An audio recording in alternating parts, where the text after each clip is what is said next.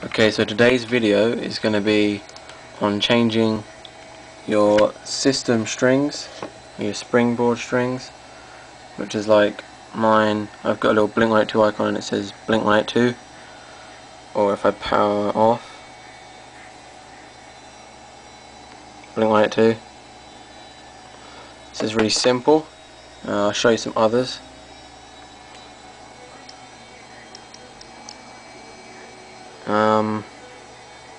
Now I do this using winterboard. So I've got some here, springboard strings, some 41. That one's quite funny.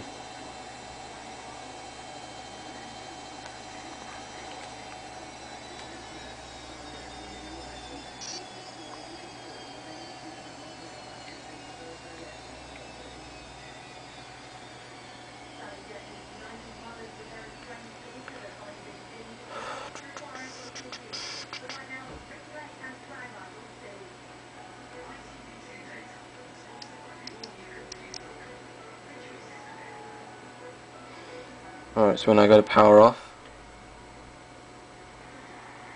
it says goodbye asshole, which is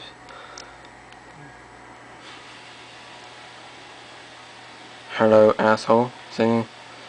So I'm just going to show you how you do this.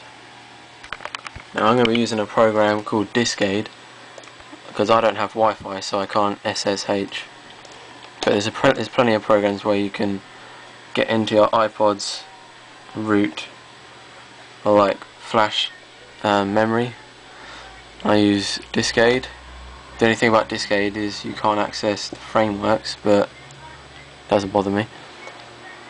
Okay, so I'll put the download in the description. You're gonna get Discade, and when you get to you go down to root folder. Make sure it's on root, and you're going to click on the theme. No, you're going to go to library, and then you're going to go down to theme,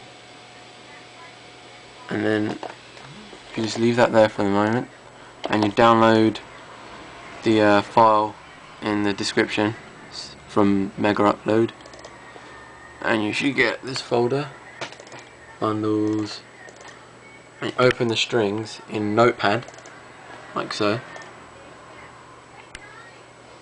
I'll make the text bigger.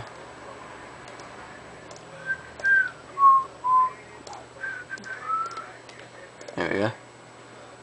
Away lock label, slide to unlock, slide to power off, and slide to cancel.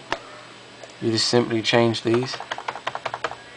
Slide to whatever really.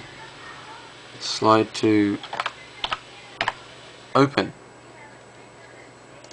like so, and then you just save that. Okay, I think you can name that folder whatever you want. I normally keep it as System Springs, and then I just add the name on the end. So I'll add the name open on there. And then you open Discade up, and you copy folder to device, like so. You click on the one you want to put on there, OK, and I'll start doing it. Then you hear that noise and it's done.